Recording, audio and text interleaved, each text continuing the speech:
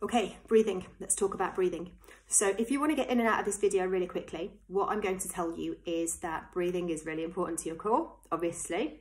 And your homework is to breathe into your belly so much more often than you breathe into your chest, okay? Then you breathe into your ribs. So we don't want this shallow stress breathing into your rib cage. You want to be sucking that air into your belly as often as possible. Whenever you think about it, make sure you're always breathing into your belly, okay? Now you can go.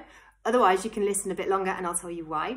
So we're going to talk about your diaphragm here. So your diaphragm is a hugely important breathing muscle, and that's the muscle that we want to really be bringing into play when we're breathing, when we're training. And that will help strengthen your core. So breathing makes you stronger. Breathing makes your core stronger. It's really, really important. And I will tell you why. So things like stress, the way you hold yourself, your posture, your movement patterns, all of those are quite unconscious.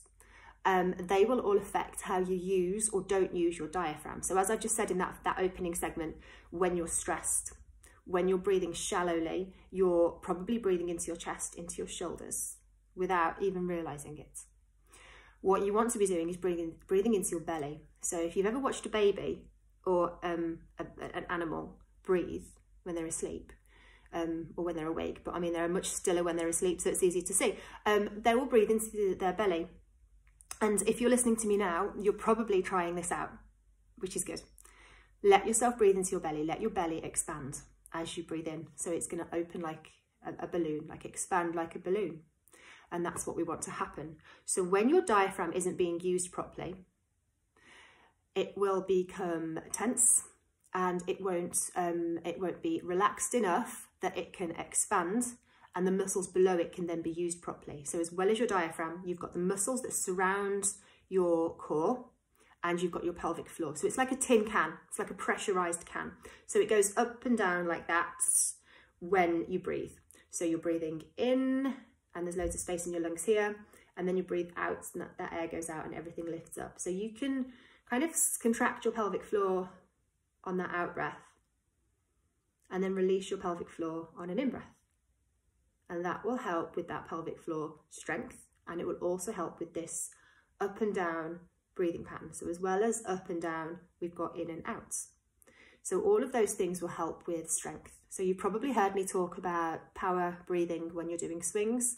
This all applies to that. So we want to keep that tension on a power breath.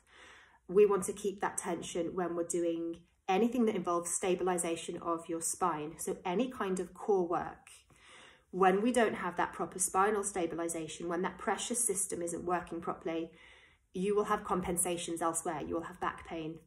You might even have tension in your neck because you're using those secondary muscles, and they link up here. So there are muscles down in your neck here that are secondary breathing muscles, okay?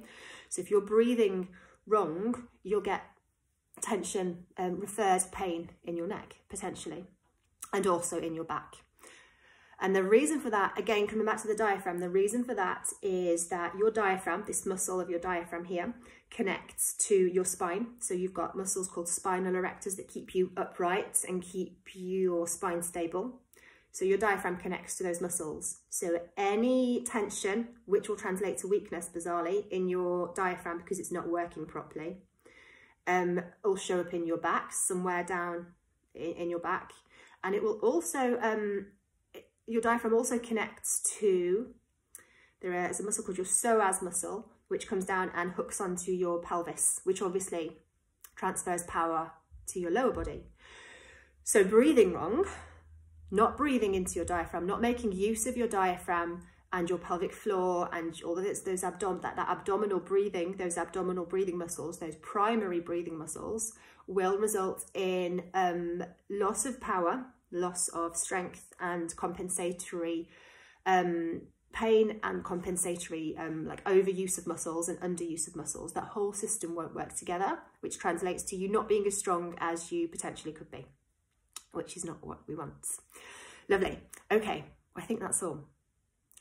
So your homework, as well as the people that left in the first few seconds, thank you for staying with me. I talk a lot. Your homework is to breathe into your belly more often than not. So what I mean by that is during the day, just think about how you find yourself showing up to breathe. So where is that breathing happening? Is it happening higher up? Can it be happening any lower down?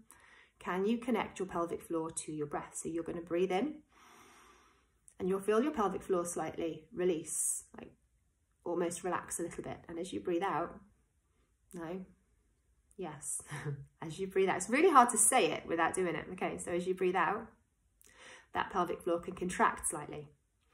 So just focusing on this just for a few minutes a day will make that an unconscious process. So it will take away from that more stressed, shallow breathing that you might have for all sorts of reasons. None of us are relaxed all the time. But the more often you can practice that abdominal breathing, the more unconscious it will come as a movement pattern. It is a movement pattern, breathing. And the more that will transfer over to your training and make that stronger.